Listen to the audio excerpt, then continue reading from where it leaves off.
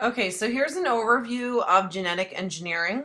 So this example, we're taking a gene of interest from a eukaryotic cell. We're going to use the example of taking the gene that produces insulin because this is actually done in this manner. So we're going to say that this is a human cell that is being harvested. It's growing in a little dish in culture. And this is the gene of interest. We're going to say this is the insulin, the gene that produces insulin. And so over here we have our bacteria. So bacteria have one big chromosome. And then some bacteria have a little circular piece of DNA called a plasmid.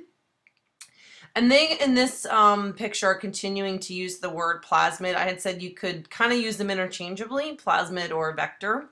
So in this instance, they haven't gone to it in detail, but they've cut the plasmid with a restriction enzyme, and they've cut out the gene of interest with the same restriction enzyme, and they've inserted that gene into the plasmid, and they've glued it together with the ligase. So this is now called recombinant DNA. And then they've treated the bacteria, another bacterial cell, and they've had it take up that recombinant DNA. Okay, so here we have the plasmid now with the inserted gene of interest.